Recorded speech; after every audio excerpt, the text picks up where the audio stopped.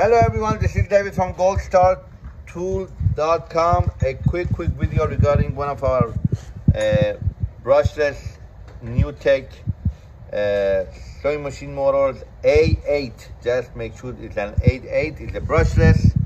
It's a new model that we just got in from a very good company.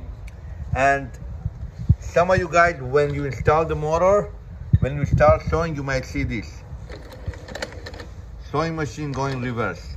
It has to go backwards, coming towards you, if you see, and there is a remedy for it. Now, if you look at the brochure that comes with it, it tells you that you have to go to P11 to change the direction. Now, if you go to the motor and you go up and down, it will not go to P11. All you have to do is hold the S for 10 seconds, and you see that right there, it changes.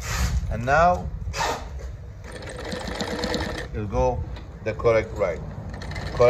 So on these A8 motors that you receive, go ahead and press the S for 10 seconds, and you'll see that the direction will change. If you check on the top, it will change the direction. You see that? That's a wrong way. You just keep pressing the S, and you're good to go. I'm sure you guys see the brochure, but a lot of people don't like to look at the calendar. Anyway, just wanted to make a quick video regarding the and you know, the other two, just to make sure, the plus and minus for a speed up, a speed down, and then the P is for the needle positioning system.